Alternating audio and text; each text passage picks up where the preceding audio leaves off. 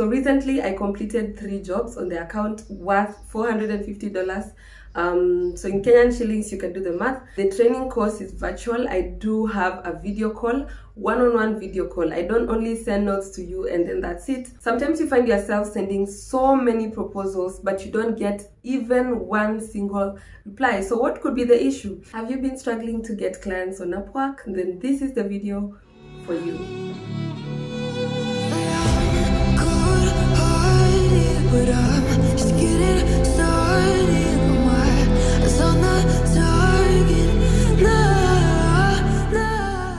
Hi, I'm fam. Welcome back to another video, another sit-down video where we talk about money, where we talk about making money, where we talk about working from home and working online. So I really do enjoy making such videos. If you've noticed, I have a playlist on this particular channel where I talk about making money online, where I talk about working through Upwork and, you know, getting these jobs or these gigs on the account. So if you'd want to learn more, or if you want to know more about it, I have a playlist. I'll leave the link in the description. I'll also leave the tag here. You can click it and go watch. So let's get straight into these are just some of the recent reviews I've been getting from projects that I've recently completed. I'm going to be talking about how to get clients and 5 tips that have really helped me personally to get these clients from the account and to be able to get these jobs. So recently I completed 3 jobs on the account worth $450.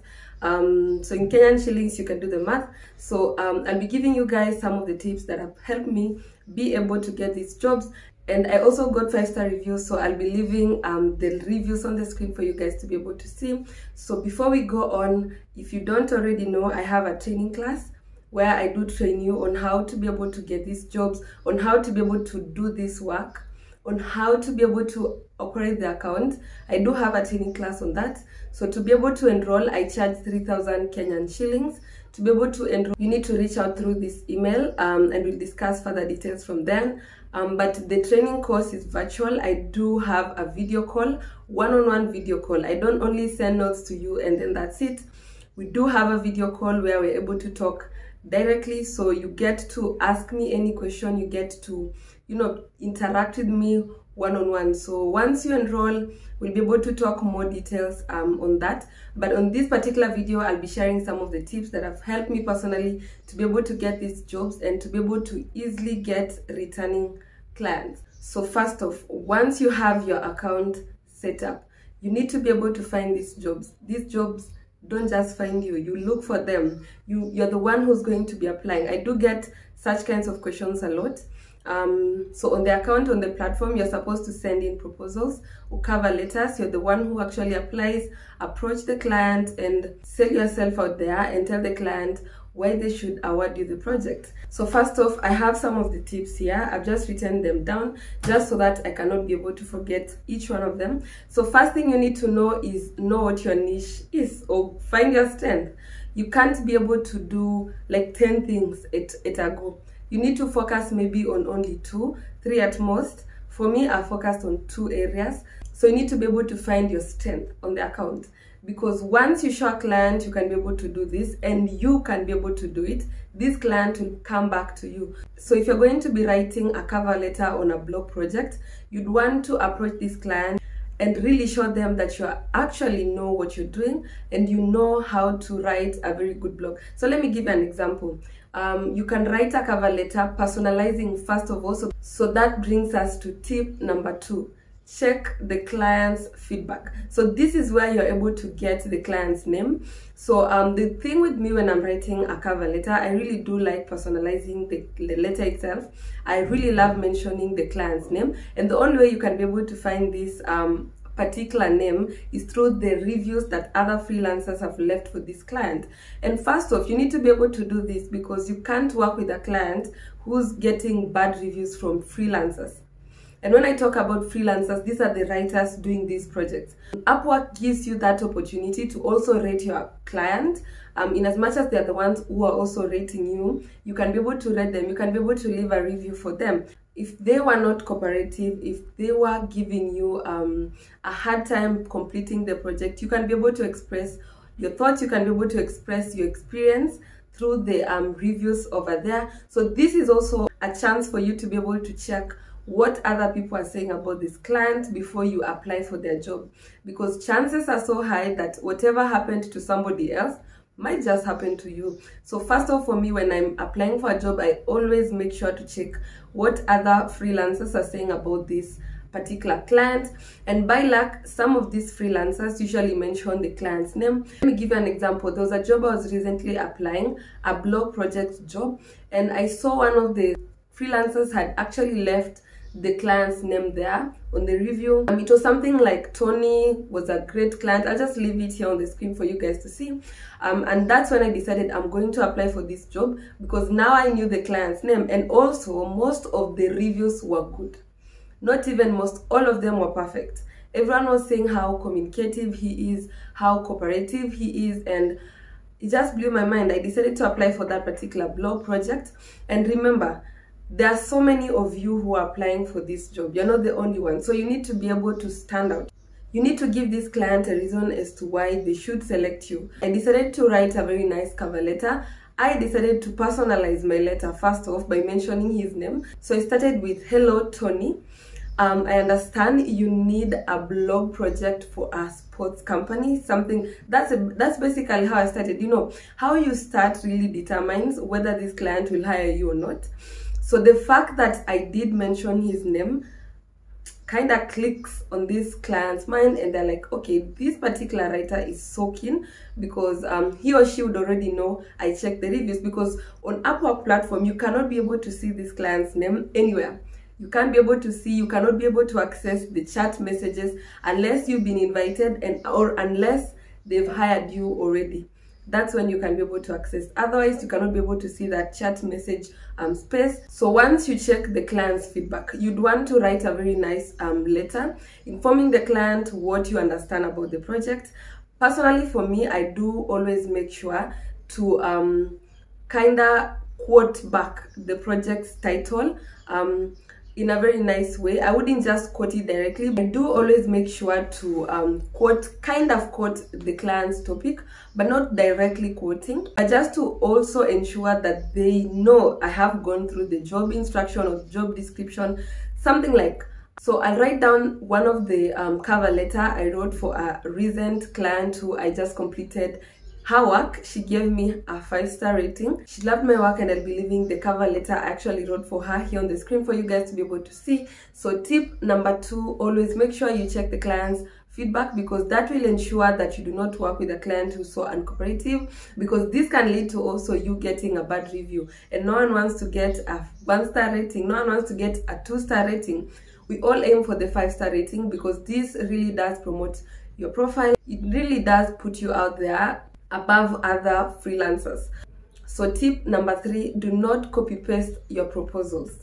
You need to be very, very unique. You need to be outstanding. You don't want to write something that you've already written for another client. This client will know. This client will know, because let me give you an example. If you're applying for a blog project on a certain topic, and you're also recently you've applied for another project on a different topic, completely different niche, when you copy paste the same cover letter, obviously the client will just know. Because I always make sure I do personalize my letter by mentioning the client's name, mentioning some of the things I will be discussing in the project, and also ensuring to tell the client to create a meeting or a Zoom meeting for us to discuss further details. So if you take the same cover letter and paste it to this new project, this client will actually realize that you've copy pasted. And let me tell you one thing, there's nothing as bad as writing the same letter, because cover letters are usually the crucial part of the whole process of getting a project. Sometimes you find yourself sending so many proposals, but you don't get even one single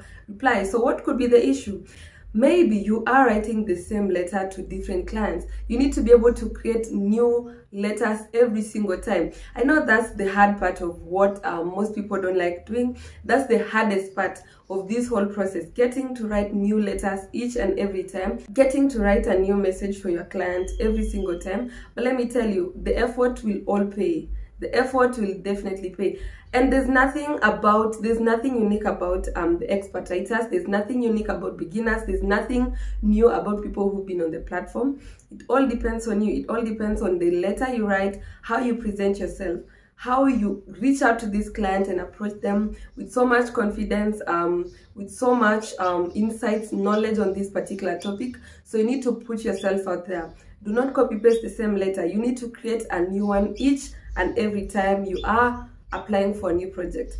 There's no shortcut. That's the way it should be. So another thing that usually helps me get new clients is by showing my experience, showing samples of previously done work. So this is the thing. Most of my students usually tell me, hey V, so you're talking about showing samples of your previously done work, but we're just beginners. We've enrolled. We've not done any single project before, so what do you mean? So don't worry, if you have a website or if you own a website, you can use that as your sample. If you do not have a website, if you do not own any particular website, and maybe this is your first time on the platform, all you can do is put your energy on the letter. You need to put yourself out there, because now your profile is new. There's no rating on that particular profile. There's nothing to show that you've actually done this before, or nothing to show that you've been doing this before.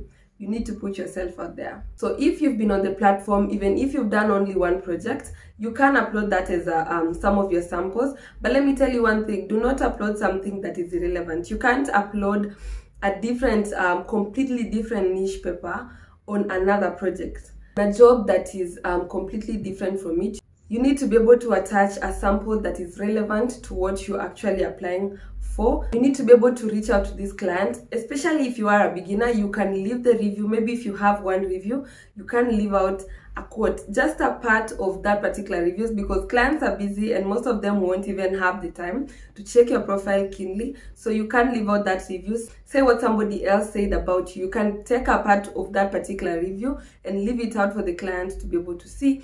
This plays a very big role. It plays a very big role. So it's very important for you to show samples, mention reviews, and show your experience. Tell the client that you've been doing this for quite some time and you know how to do it by showing samples of previously done. The other thing, research actually shows that clients on the platform are new. Most of them are new. Most have not been using the platform for some time. So you need to be able to guide your client. I've experienced this so much, where a client doesn't even know what they're doing. They don't know what should be done. Even after the project is completed, they do not know that they're supposed to end the contract themselves. So you're the one who's supposed to guide your client. Tell the client, this is what I will be doing in the project. This is what I'll be including. So you need to list down some of the things that you will be doing. And the client will feel as though this is kind of a call to action to be able to give you this particular project. So you need to guide the client. Also remember, once a client ends the contract and they've not given you a rating, it's very impossible for them to go back and give you a rating. So you need to be given that particular rating right before they end the contract. Another thing also, if a client ends a contract and you need to rate them back, because Upwork works in an anonymous way where you cannot be able to see what the other client has left for you unless you rate them back. Because obviously they don't want you to be biased. If a client left a very bad review for you, they wouldn't allow you to see unless you rate them back, because they want an honest review, an honest experience, an honest feedback about what your experience with this particular client. You need to be able to do that. So make sure you guide your client to know what they should be doing. So once you complete the work as well and you need to upload it, you need to go back, send a message to your client, and also inform them what you've done. You'd want to tell this client to rate you, because of course ratings really do support your profile. And once they do that, maybe they leave a 5-star review, please go back and tell the client that they should consider you in the future, because that's how you get returning clients. And there's nothing as good as getting a returning client, because that means chances of you getting more projects is high, and chances of you boosting your profile and also working with this particular client. So the last tip for me is work through the account. If you don't want to experience any issue with money, if you don't want to experience any issues coming, I've gotten a lot of this in my DMs where my followers and my students come back telling me some of the clients are requesting if they can talk through or talk outside the account. It might be true, it might be okay, but just to be safe, I really do advocate working through the account, because working through the account means you're safe. They've already uploaded the money to escrow. So once they hire you, the money is already in the account. all is left is for you to submit the work, and then the money is released to you. So it's much safer. It's very much safer that way, other than working outside the account and end up losing your money or wasting your time, basically. So I really do advocate working through the account. These are just some of the tips that have been helping me throughout the years I have been on the platform, and I really do love sharing this information. That's why once in a while I do make sure to create such kind of videos, because you guys also do request for them a lot. I'm hoping to do another video about Upwork and the platform itself. So if you'd want me to do such kind of videos once more, please do leave a comment down below, and definitely it will be my next video. So thank you so much for watching. Don't forget to subscribe to this channel, like the video, comment, and also share. It's been nice having you guys. Let me see you in the next.